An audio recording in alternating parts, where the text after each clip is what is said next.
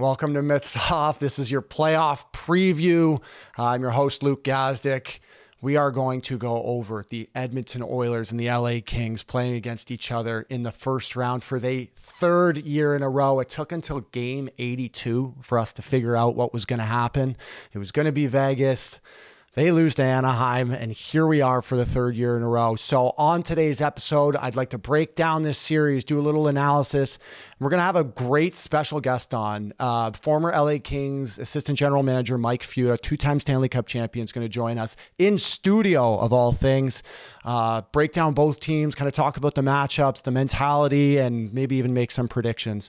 But from my end, I've absolutely loved working on TV this year. It's been such a great experience. The only negative I've had to it is sometimes I don't really get into the meat and bones about all these, details and series that I necessarily like to.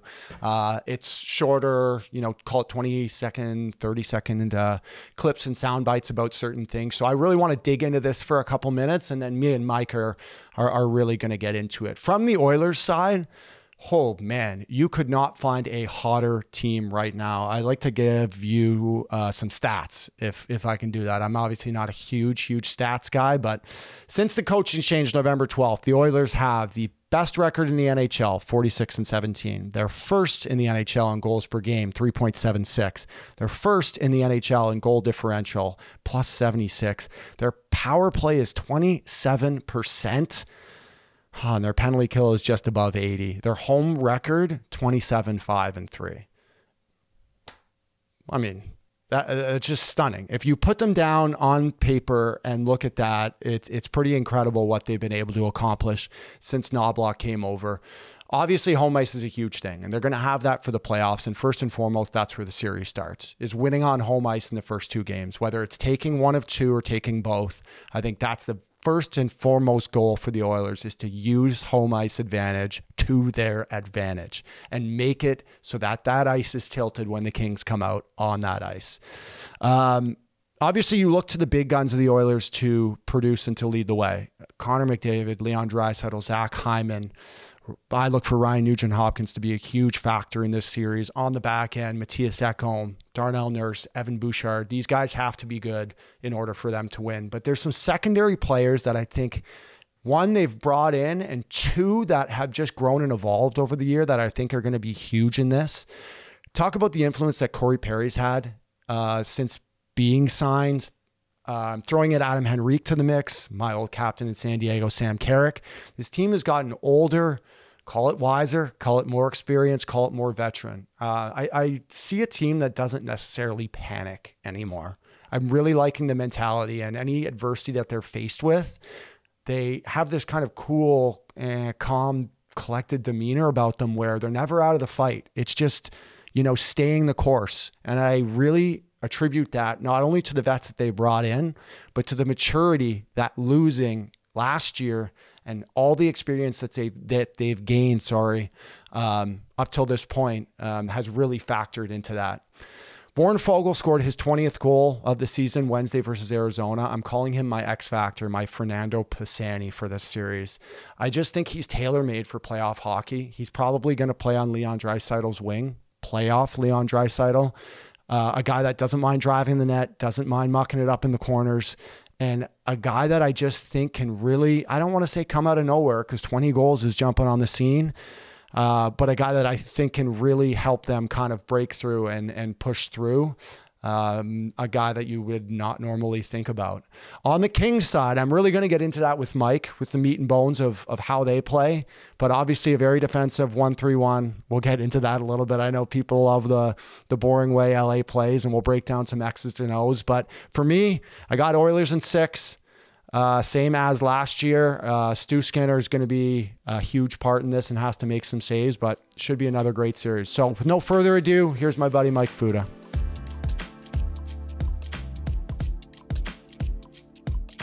All right, here he is, one of my favorite people in hockey, the man, the myth, the legend, one of the men, if not the man, who helped build the LA Kings, two-time Stanley Cup champion, Futs. What's up, buddy? I'm telling you, Gaz, after last night, I appreciate you having me on here, but I'll tell you, that was a haywire trying to figure out who we were going to be talking about. I know. I had a 3-box going. Was watching LA, watching Vegas, watching Edmonton. I thought it was going to be Vegas for sure. You called it. You text me and you called This it is early. what's going to happen. And I just shouldn't have replied because I said, no, Vegas is going to win. But no, but this worked out perfectly. And you're like the first person that we thought of when I was like, hey, let's preview this series, talk about LA. You were the first guy.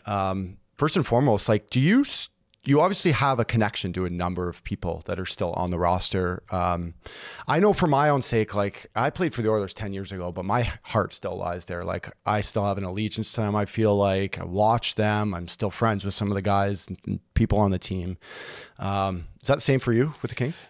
Absolutely. I mean, obviously I cut my teeth. I mean, you were a player. I mean, mine was in management and scouting. And I mean, there's 12 people that I'm just off the ice that I was responsible for hiring. So it's very deep rooted. And plus with our success in 2012, 2014, when you win a Stanley Cup with a group, and they've done a wonderful job. We had our 10-year anniversary in 2012, and unfortunately now they're all retiring. I mean, everyone's moving on. Cartsy packed her in the other night, but yeah, very close. I mean, they've moved on from Jonathan Quick, and you see the year he's having. I guess the only ones that'd be left on the main roster as far as guys that we won with would be Drew, Kopi, and they brought Louis back, Trevor Lewis. Yeah. Right. Now there's some kids. I mean, Royce, Kempe, guys that Lazat was part of the draft process with, and a lot of the assets that they've moved on to build their current roster, i.e. Brock Faber and players like the big Winnipeg move that I'm sure this playoff success will ride a lot on. Yeah, but it's incredible to win with a group and exciting. I mean, there's part of it sometimes that, you have that burn that they, the way things ended, but you only want good things for the kids and people that you were involved with, and that bond is going to stick around forever. So let's get to the series here. So obviously last night, it could have worked out that way where it still would have been Vegas, but do you think this is a matchup that LA would have preferred to avoid? It's picking your poison, I guess. I mean, obviously when you've lost a couple years in a row to a team, it's got to be in your head, but I think this series matters equally as much to both teams because neither of them, although one team has won the first round, obviously, I mean, there's a lot on the line. You know these Oilers. I mean, I look at Connor McDavid and I don't think he cares one bit about 100 assists. He's got that burn in his eye. Yeah. This is all about playoff success. And you look at the Kings at the beginning of the year, throwing down the gauntlet, that they're just not a team that needs to have one round success. They're a Stanley Cup contender. So somebody's going out disappointed. And I think just even looking at how things have changed in a year, at this time last year, we'd be talking about the Todd McClellan going against Jay Woodcroft. So two coaches have lost their jobs along the way as these two guys, and now we've got Chris Knobloch, rookie coach, and an interim coach. So there's a lot of pressure scenes behind how important this series is to both franchises. You said about, it being in their head a little bit. Like, where do you think LA's head and mindset is right now, just having lost to them the last 2 years in a row? Well, you've got the best player in the world still, in my opinion, who has this burn in his eyes and has told everybody under the sun that it's time to have success here. You've got the Draisaitl contact. There's just elite players. Upper bust. Yeah, and it's like, but I mean, you're also saying the other side that this an LA team that has given up some incredible assets to get to where they are now. And I think both teams probably in their own mind fell a little bit short at the deadline of maybe sealing some spots that they really felt. I know Los Angeles was really, as much as Cam Talbot was quote unquote an all-star, they felt that was a position leading right up to the deadline that they wanted to improve upon. Yeah. And now it's Cam Talbot and Rittich are your goaltending, which doesn't really strike fear anybody. They can possibly be really good for you. Yep. And then you've got, the never-ending what Skinner you get. And I mean, we choked off. I mean, how do you start? Yeah. I don't want to question coaches. Let's dive into that. Just quickly, they started Skins last night, and you had texted me saying, you weren't too sure about that. Well, it's because it was poor Cobb before the ice was the anthem singer had the national anthem singer had left, and it's four. And you look up and they've started 7 starting like Skins. That's really what you want to do with your guy. Yeah. So I want to get into some systems here. I'm going to pull out the board. So this isn't some revolutionary thing that LA does. It's a 1-3-1. So I played for Todd McClellan and played in this system, and people call it boring. They call it defensive, but essentially what it is it's only going to happen off of set breakouts for Edmonton and regroups. So anytime anytime everyone's standing still, your first forward stands there. He's never going further than the blue line. I'm doing camera and mic. Your other two forwards and your other D slide up, and they're going to be on this side of the red line. The X factor to this is the defenseman plays really, really low. So what they're trying to do is steer, and steer just means forcing them here. You want to force a turnover by the red line just so the defenseman's right here, and it's either a wheel or it's a quick up to transition. It is really boring to play in. For me, I felt like I was sitting back a lot. Like I said, it's not some revolutionary thing, but it has worked a lot. What I see for the Oilers is probably, you have to swing two, you have to come with speed, but it's about finding this quiet area or hard rimming around. So A, they need to skate, but B, they need to be smart. When I talk about this matchup and I talk about the systems, LA's done this 2 years in a row. I should mention too, they play hard man-on-man in zone. This is they're 1-3 against the Oilers this year, and they're 0-2 in the last two playoffs. Is this something that they would look to change up or tweak before the series or mid-series, whatever it is? Well, I think it's hard to do mid-series because you've really tried. I mean, Drew Doughty's come out and spoken at length about how he was kind of had some reservations about this system, and he's a guy that likes to be aggressive. And I think, again, it comes down to confidence and execution. And as you talked about those, like I love the chalk. I have my teaching degree, so when the chalkboard comes out, sometimes I have flashbacks. However, when you think about, when you're describing how you think you want to counter, you said, you got to come with a little speed. Well, who better comes with speed than this team here? And I mean, it'll be interesting. It comes down to is again how the game is called, because if you get McDavid coming with speed and you're caught a little flat-footed while you're trying to steer, you're obviously prone to penalties because he's going to be going at Mach 40. Like, he's just as fast as it gets. So it'll be interesting, but it'll come down to frustration. And I think that's why this systematically, it's so important. The momentum swings of a playoff series and the luck, but I think this series in particular, one, the Oilers in that home ice advantage that they have, and secondly, is LA having that success with that system on the road? Because if you come out down to Cobb, now you go back to Los Angeles, you're questioning the system. You're probably, what do we do now? They've got that momentum. So again, it's going to come down to early momentum swings. But I don't think you can come out LA and after this whole proclamation of this is a system we play. It might be boring, but it's successful. But it also, without getting, it's hard to come back from. Like, you got to get it. You've got to provide some early offense because it's not a system that's conducive to being trailing by a couple goals and trying to get another goal. How much say, if any, did you have as a GM with systems that the coaches instill? Like, exact amount I should have. Absolutely nothing. And is that your philosophy, or is that the majority of the philosophy with GMs? Well, would there ever be a situation where you walk down and you're like, this isn't working? Like, we have to change this. Definitely not in the play. Well, first of all, Daryl Sutter would have been somewhere closing the door on that walking generation. That would have been like when they told me to. Some of the times I was sent down to deliver messages to Daryl that just was like. Anyways, no. Long story short, I'm sure there's players, and no offense, but I mean, the management team for the Los Angeles Kings, Hall of Famer Rob Blake, Hall of Famer Luc Robitaille, Glenn Murray, Nelson Emerson, Berge, they're going to have they probably have the confidence as hockey geniuses to talk systems. I know Todd McClellan used to present systems to those guys. Yeah. And then you believe in it. They want to know what you're doing and structurally sit up top and break it down. So this has been discussed. I'm sure away from it all, like, I mean, in the playoffs, usually you don't even travel near the team. They go into their own cocoon and it's a non-communicado. But I mean, as far as systems, man, at this time of year, if you're going down to question your coach's system, then you better get your golf clubs ready. You mentioned Connor, and I think that's a huge thing, is about him skating and puck placement and all that. But when I look at matchups and personnel, is it a situation where they're probably going to assign a forward, like call it Danault or Kopitar? Like, I see probably Danault going against the McDavid line, maybe Kopitar versus Draisaitl. We're talking about when we're in LA for matchups. But is this a situation where it's going to be more of like a shadow game for LA, where wherever McDavid is, Danault has got to be on top of him always? Is that how you approach it? You know what? I think, I mean, in our winning years, Kopitar would go up head-to-head with, it was always Joe Thornton or Getzlaf, right? Yeah. Those were our big. And so there were some big horses going at it. Nobody had the speed of McDavid. So I think that was the process in acquiring somebody like Dubois.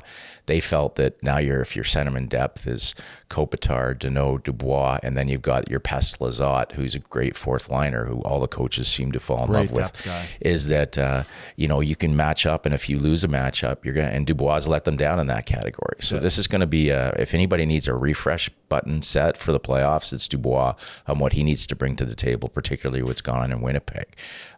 From a standpoint of players that I think are volatile creatures on their team right now, one is Drew Doughty, because his emotional swings are incredible, and he's so ultra competitive that if we saw what Tkachuk got under in the Calgary series, if you can somehow get him unfocused on being one of the best defensemen who still soaks 29 minutes a game and get thrown off with either the officiating or the systems, and I think the Evander Kane on the other side, that if you can get in his kitchen and allow him to become a distraction. I was going to say Evander Kane, Corey Perry will be huge in that. I think you call it off the air though, that guy Corey is what a pickup. He is an incredible pickup, because he brings, as you said it, there's a levity and a cerebral way to him that he gets under your skin with that, whether it's that friggin' look he has, but straight face. He keeps them all, hey boys, we got this.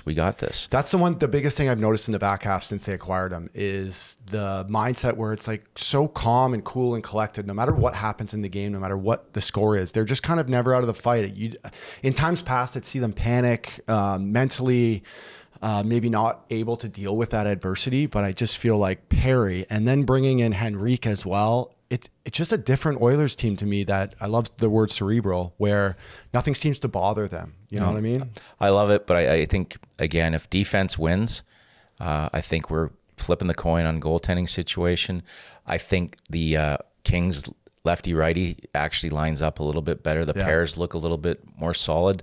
More balanced. And then I think, again, if Edmonton were to go back and find a piece to add, it'd probably be another defenseman on the back end. Obviously too late now, but it's quite interesting. Well, obviously when you talk about it, we were talking earlier about these players that are, like we talked Vegas last night, if they were going to run Mark Stone off LTIR and that stuff. But we look at Edmonton, who, that decision to sign Jack for 5 and 5, as much as I love Jack Campbell, that's not $5 million that you're running out into another elite defenseman. That's $5 million that's in the minors. That's money you can't spend to make your team better. I actually thought he might start last night. I know we talked about skins. Pickard was probably going back to back, but I just thought there might be a chance that we'd see Jack. But I hate to say it, but I mean, if you're going to throw somebody to the wolves, so to speak, and clearly by the scratches that they made, they weren't looking to gain momentum.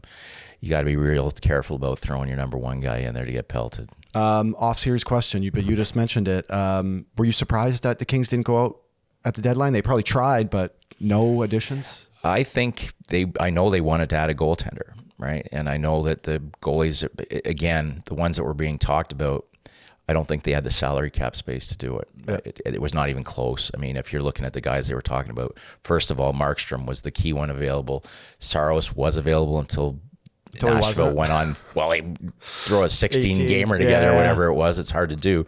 But I think with this series ends, and if the Kings go out in a hurry again, or even if it's a longer series, the first thing on the to-do list in the offseason is going to be somebody's got to be moved out cap space wise to get a legitimate number one goaltender in there. When I think of the Oilers and I think of their roster, I look at X factors in the playoffs. Call it your Fernando Pisani this year for those Oilers fans out there. I look at a guy like Warren Fogle. He just hit a career high in goals with 20 Wednesday versus Arizona. Tailor-made for playoff hockey, upcoming UFA, so there's that motivation there. I just think of anyone outside, basically Leon, Connor, Nuge, Hyman. That's my X factor for the Oilers, is a guy like Warren Fogle. When you look on the LA side, is there anyone you're thinking of? Quentin Byfield's had an incredible breakout year. Akil Thomas, is there someone that you think of that could be that guy for LA?